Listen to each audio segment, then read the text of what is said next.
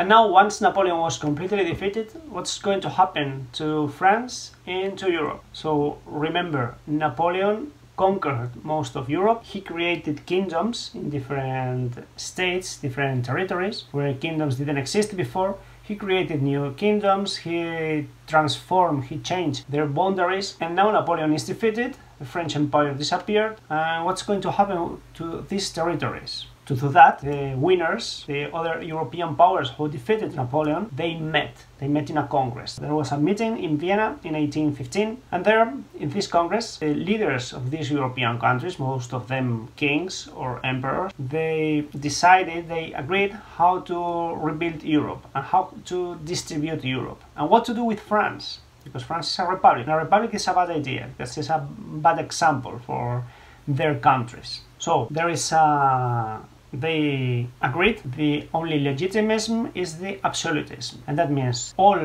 different systems of government are considered illegal. The legal one, the good one, is the absolutism, because that's legitimate. Then the three important emperors, the Emperor of Russia, Austria and Prussia, they made an alliance. It was called the Holy Alliance, because the three of them were Christians, so they think this is an alliance to fight against enemies like Napoleon, and two, against revolutionaries, against this system. So people who were against the tradition, who fought against this tradition, this holy tradition, will be fight using this alliance. And the last, another thing they did was the distribution of Europe. How are they going to distribute Europe? How the countries are going to be organized? So now you can see here a map, a European map. You see the German Confederation. It's a group of different states, a lot of states.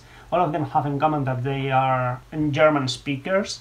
So there is a confederation, and the boundaries of France, they return to the boundaries, the limits France had before the French Revolution. Spain was restored with his previous king, Ferdinand VII, Fernando VII. In France, the Bourbon dynasty was restored again, and these countries, they resumed being what they were before. So you can see here how the caricature, how they are organizing Europe.